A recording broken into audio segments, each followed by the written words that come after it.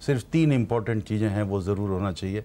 औरत का अंडा सही हो, आदमी के शुक्राणु सही हो, और इससे जो भ्रूण बना के जिस घर में रख रहे हैं वो बच्चेदानी सही होनी चाहिए। बाकी सब चीज़ें जो है उसकी कोई ज़रूरत नहीं। राइट, हेल्दी यूट्रस इतना ही ज़रूरी तो बहुत कम चीज़ों की ज़रूरत पड़ती, तो इसमें सफलता की दर, या जो अनएक्सप्लेन्ड इनफर्टिलिटी आपने जहाँ सुना होगा कि जहाँ अपने को पता नहीं क्या कारण है, और काफ़ी ऐसे कपल होते हैं अनएक्सप्लेन्ड इनफर्टिलिटी के जहाँ सब लोगों के टेस्ट सही है और बच्चे नहीं हो रहे। राइट, जैसे कि हमने ऑलरेडी ब्रश अप किया था कि 40% तक के केसेस होते हैं जहाँ पे पुरुषों में प्रॉब्लम हो सकते हैं, 40% तक के केसेस ऐसे होते हैं जिन्हों में औरतों में प्रॉब्लम होती है, लेकिन 20% ऐसे होते हैं कि सारे टेस्ट नॉर्मल आते हैं दोनों के, इसके बावजूद भी अगर वो बच्चा नहीं कर पाते हैं, उसे आप अनएक्सप्लेन्ड इनफर्टिलिटी भी कहते हैं। और उसमें भी टेस्ट ट्यूब बेबी जो है वही एक तरीका, अंतिम तरीका बचता है, और वो लोग उससे संतान की प्राप्ति कर सकते हैं। काफ़ी एक फ्रस्ट्रेटिंग और काफ़ी परेशानी वाली चीज़ है कि जिन भी डॉक्टर के हम गए उन्होंने बताया कि आपकी सब रिपोर्ट्स नॉर्मल है, फिर भी हमारे बच्चा नहीं हो रहा है।